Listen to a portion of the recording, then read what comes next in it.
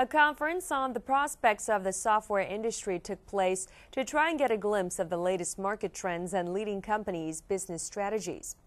Held on the sidelines of the 2012 Software Week, the three-day conference discussed prospects on packaged software, IT service, embedded software, and cloud computing. Zane Adam, Microsoft's senior director in the Asia-Pacific region, delivered a keynote speech on software revolution and the cloud computing platform.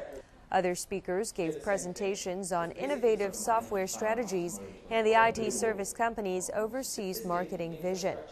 Vice Minister for Industry and Technology Yoon Sang-Jick said he hopes that South Korean companies will become the first movers on the global stage through software innovation.